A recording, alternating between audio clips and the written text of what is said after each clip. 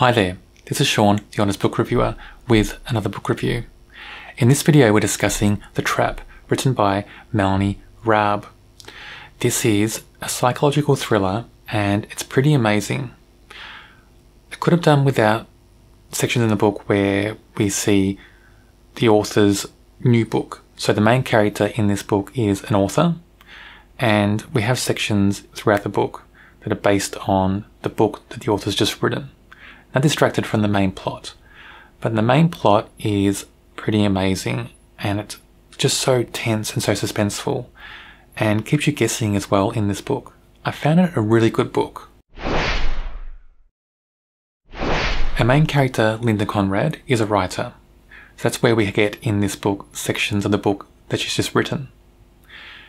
So she's also housebound. The reason she's housebound, and it's been for about 11 years or 12 years in the book, is because her sister was murdered and she walked in just after the fact. So I think her sister was still alive, dying at the time, and she caught a glimpse of the killer and she saw the killer's face, but the killer ran away. But she couldn't pinpoint who the killer was and they didn't catch the killer. So since that event she's been housebound and she's just been writing at home, living at home, and she's lucky enough that she's successful and she can exist at home and just write for a living. She's at a stage where she's just thinking about a new book to write. And she's watching TV and there's an interview from somebody in politics or something on TV, and she catches the face of somebody on the screen. There's a guy standing there and she's shocked. She's sure that this face is the killer of her sister all those years ago. She finds out the guy's name, and the guy's a journalist, a very well-known journalist, and she's wondering how she can bring this guy to justice, what she can do. Then it hits her. She's going to write a book that's based on the murder of her sister. She'll write it, she'll get it published, and then she'll invite this guy to do an interview with her. And the reason why it's such a good plan is she doesn't give many interviews, not many at all. So it's probably the first interview she's going to give in a number of years.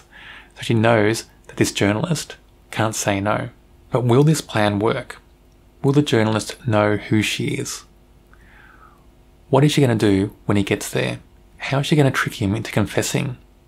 What's she going to do if he keeps denying it? All these things play out in the book. And that's where all the tension comes from and all the suspense. And it's just written so well. And you feel that in the book so much.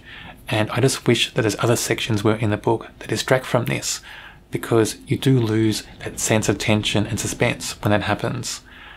But those scenes with Linda and this journalist are just really amazing scenes.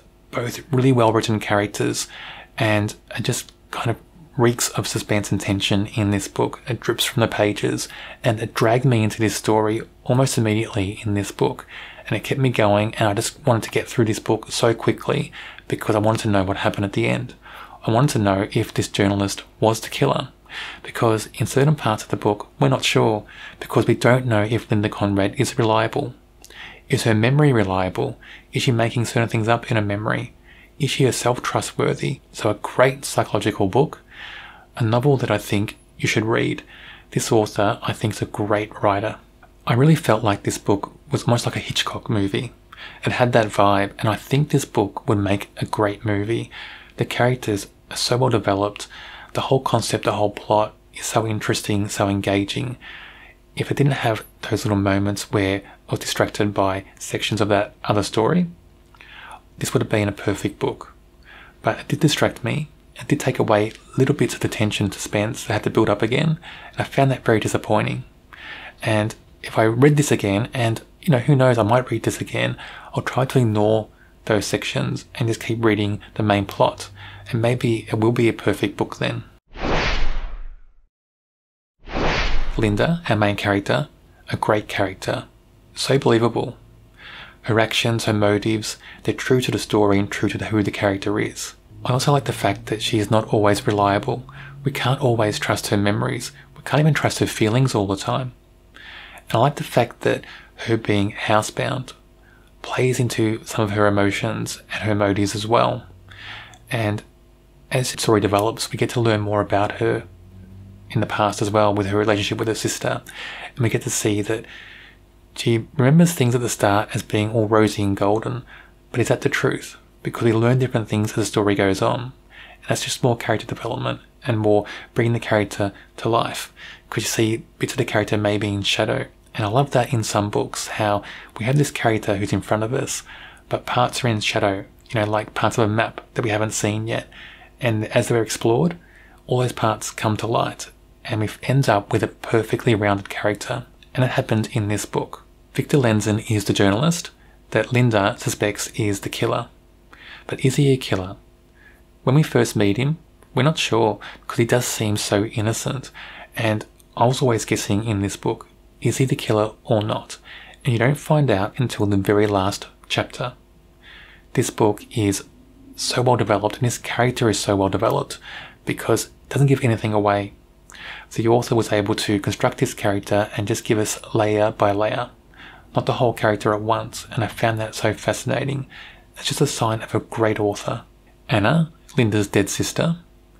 It's interesting to have her as such a prominent character.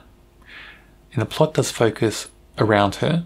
It's all about her death many years ago, and Linda coping with that and trying to bring about justice.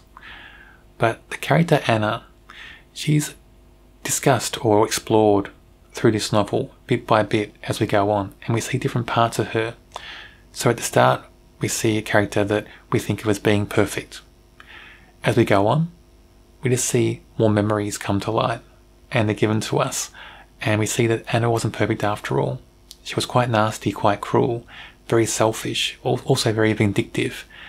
So that gives us the impression of quite an awful person, really, and gives us more motives for other people who could be the killer, including the main character. So it's interesting how the author gave us this character in that way. And as the story progressed, it just opens up one or two more suspects who could have killed Anna, and I just found that very fascinating and very well done. This is the first book from the author that I've read, but I thought it was amazing, and I just want to go and try to find more books from the same author and read them all. This is such a good psychological thriller. The characters are great, the scenes are great, the tension between the characters in certain scenes is just wonderful.